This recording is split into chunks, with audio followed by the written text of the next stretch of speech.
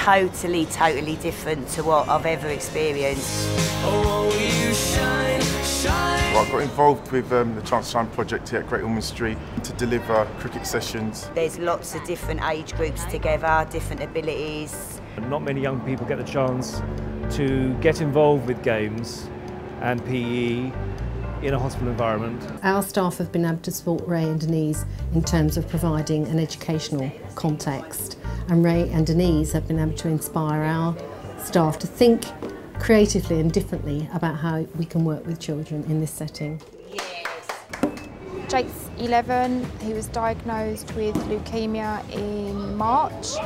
Without a doubt, having the opportunity to come down here every week on a Wednesday afternoon and be outside and play cricket, it's made it a whole much more bearable. He actually looks forward and can't wait. Can I go to Chance to Shine? That's all you hear on a Wednesday. What time is it? I want to get down there. The idea of doing cricket at this kind of school, it's quite hard because the children have such different abilities. And I think they tailor it really well to the different needs of the children. To see them come out of their shell, getting involved, joining in with the rest of the kids, teachers, etc. If I see them with a smile on their face, I feel I've achieved something. Oh, without a doubt, yeah. To continue it at Great Ormond Street, expand it to, you know, other hospitals, and yeah, let the whole world know what we do, because we are so cool here.